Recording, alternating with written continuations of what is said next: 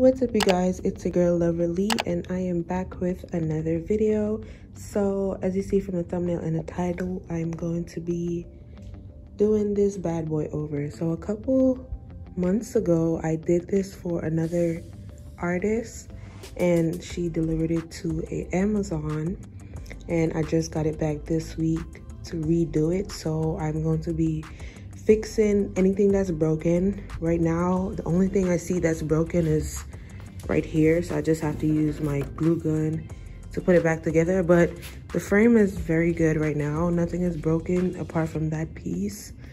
And I'm gonna remove all this balloon, clean it out, and then do it over. I'm gonna also insert a little video so you can see how it looked before, but I'm gonna take you guys along with me on this journey of me putting this thing back together. I have to have it done by tomorrow, so I'm gonna be working on this thing all day. So let's go.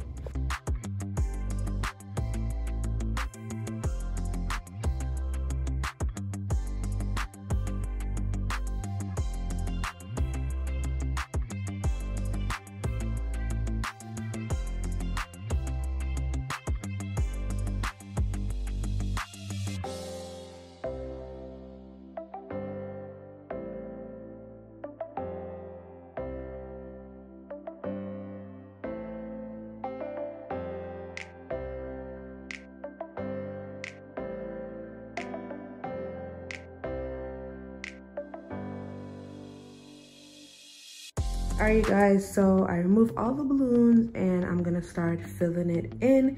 So I already started inflating my little beanie balloons right here, my baby balloons.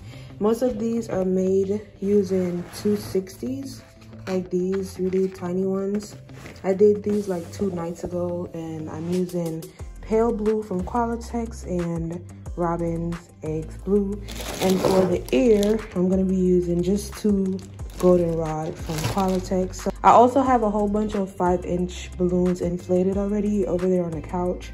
So I know I don't have enough, but I literally have a head start because I started nights ago, and I also inflated a whole bunch last night.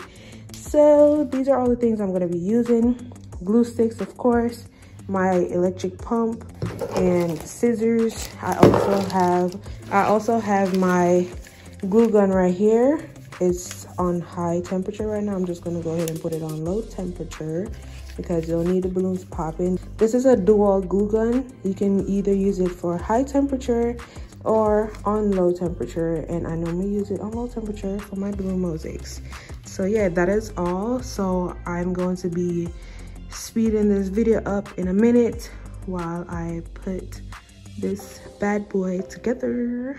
All right, bye.